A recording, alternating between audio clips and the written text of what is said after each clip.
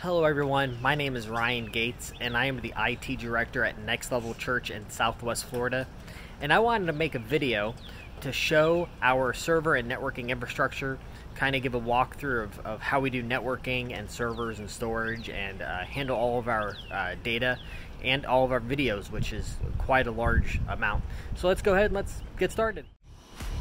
Before we go inside, I just wanted to cover how we get power into our IT room. The first way is very obvious, and that is through utility power provided by Florida Power and Light.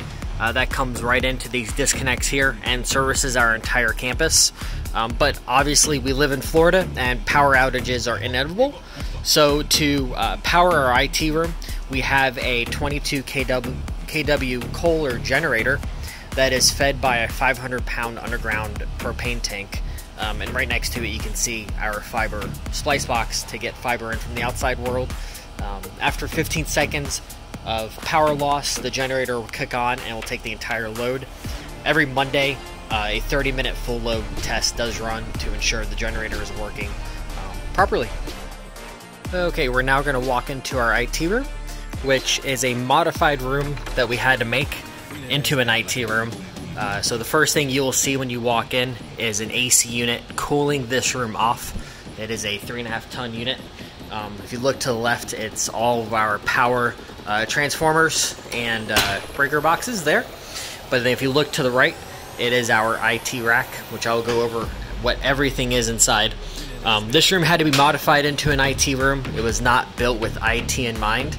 And so what we are going to be doing is building a new office complex where we will then go ahead and put a proper IT data center actually in. So I'll just go from the very top. The first thing you see there on top is obviously a patch panel. There are some endpoint devices on this end of the building, and so they get fed into this room directly and then come through these patch panels into our two 1 gig switches. These two 1 gig switches service not just those endpoint clients, but then anything that is in our IT rack that requires a 1 gig connection. Obviously, we have enough. We don't have that much stuff plugged into them, and we could condense it down to one, but just for redundancy's sake, we do have two of them. And we tend to keep client endpoint devices on one switch and keep all of our infrastructure on another switch. From there, we have obviously a brush pass-through, kind of just help neaten the cables coming from the rear end. And working our way down, we use WatchGuard for our routers and firewalls.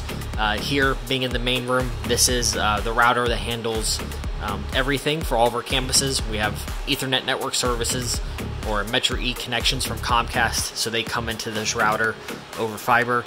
Our internet comes over fiber. We have multiple internet service providers. Our primary is Comcast dedicated fiber internet.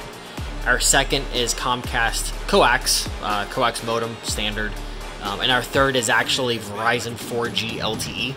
They all come into here, get service. This is our IPS, this is our firewall, our gateway AV, everything like that. And then we have the same, not the same model, a little bit reduced model at our satellite campuses that handles the routing for that campus. And the next item down you'll see is this little black box right here.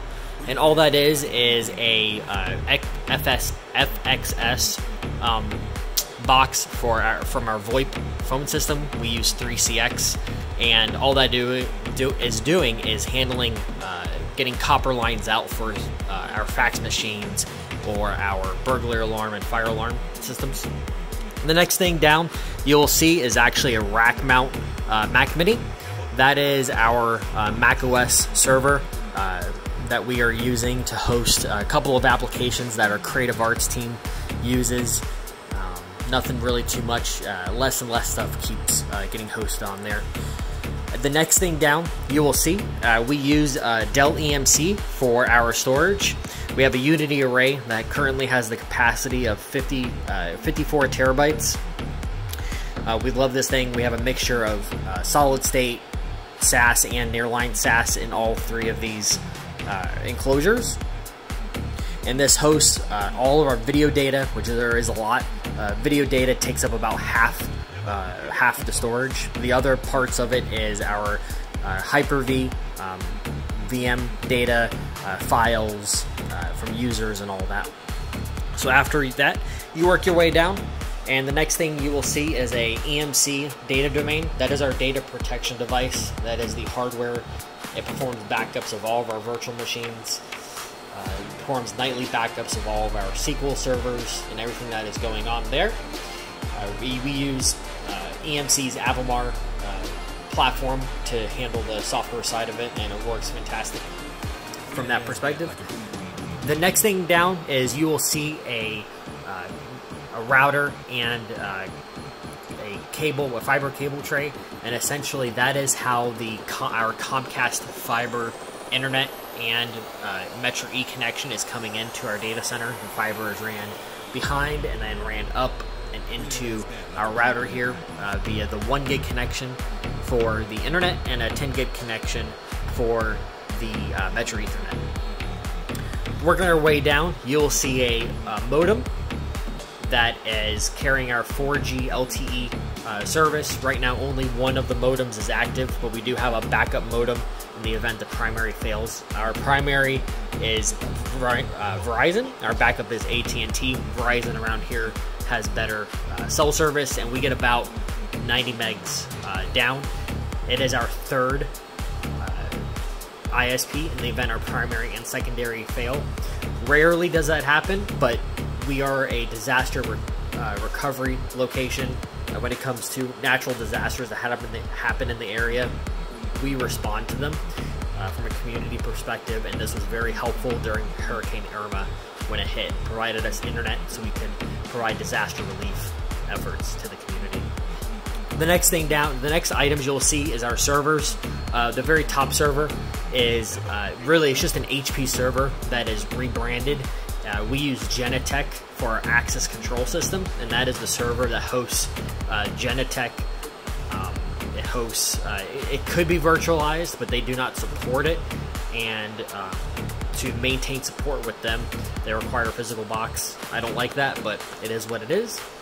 The next box you will see is an HP DL380 Gen 9.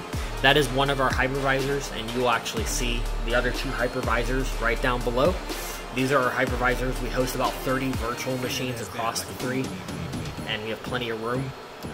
One can fail, one entire hypervisor can fail, and the other two will take the load. Stuck right in the middle is a DL360, and that is our primary domain controller that you see right there. And so that is all the physical server infrastructure we really have on this property. We will be adding another hypervisor to host a pretty beefy application and SQL because of the CPU and memory it does take.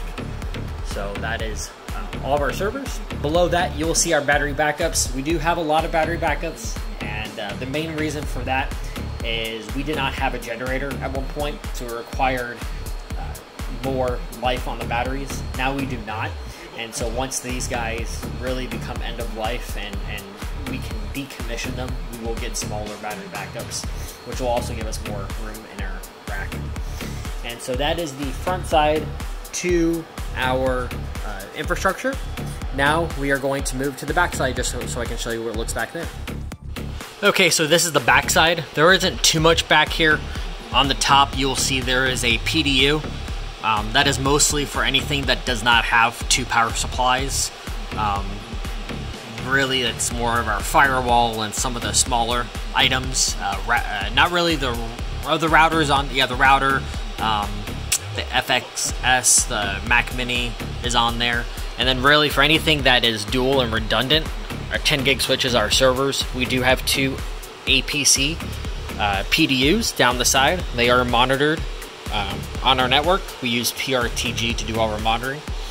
Next up top is our 10 gig fiber switch. These are our core switches. Handles all of our uplinks, handles all the feeds from the other buildings. There is one 1 gig connection still in here, and that is actually from another building that has a legacy switch. Not many people actually work out of the building, so we don't really have the need to put a new 10 gig switch in there right now. Every server, every storage device, everything you see has a dual redundant 10 gig connection for every network it's on. So you will see on the back of our EMC storage array, every storage processor has two 10 gig connections, a primary and a secondary. Obviously has primary and secondary management cabling, and that goes for everything else. Everything has a primary and secondary 10 gig connection. The reason why the HyperVisors have 4, 2 of them go to our storage network, 2 of them go to our access network. Even our domain controller has, even though it's on the 1 gig network, has dual 1 gig connections to it. Thank you for watching, and like the video and comment down below.